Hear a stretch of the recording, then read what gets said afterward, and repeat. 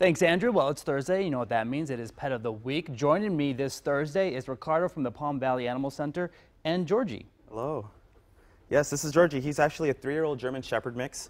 He is awesome. I mean, this is the most lovable dog you could ever find. He loves giving kisses. He loves attention.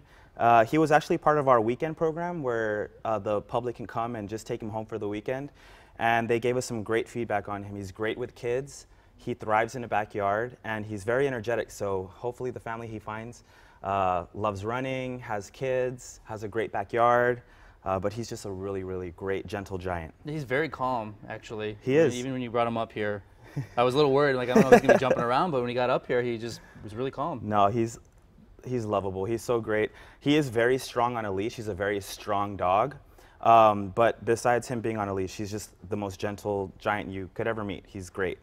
And right now we're having a promotion at PVAC. I'm sorry, that's Palm Valley Animal Center and the Lori Pianger's Paw Center. We're having $10 adoption fees until July 31st. So if you guys are looking to adopt a pet, stop by one of our centers. All of our pets come with updated vaccinations, rabies vaccine. We cover the spay and neuter surgery. They get microchipped, and there's a 30-day online pet insurance plan that you get as well. So where did Georgie come from? How did he get to you guys? So he was brought in about almost 4 months ago. He's been at our shelter for quite a while.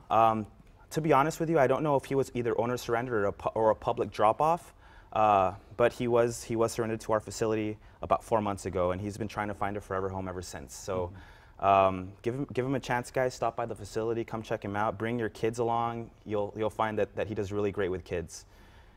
Okay, so any events going on with you guys, any future events, anything that people should know about? Yeah, absolutely. There is an event that we're having July 26th. Okay. That falls on a Thursday. So July 26th, any Rio Grande Valley Chipotle, we're having a fundraiser. 50% of the proceeds will go to Palm Valley Animal Center. So on Thursday, July 26th, everybody, I please urge you guys to go check out any Chipotle in the Valley, and make sure you tell them at the register that 50% of the proceeds will be going to us. Okay. You do have to let them know that it's going to Palm Valley Animal Center. Okay. So that's, again, July 26th. So mark your calendars, guys.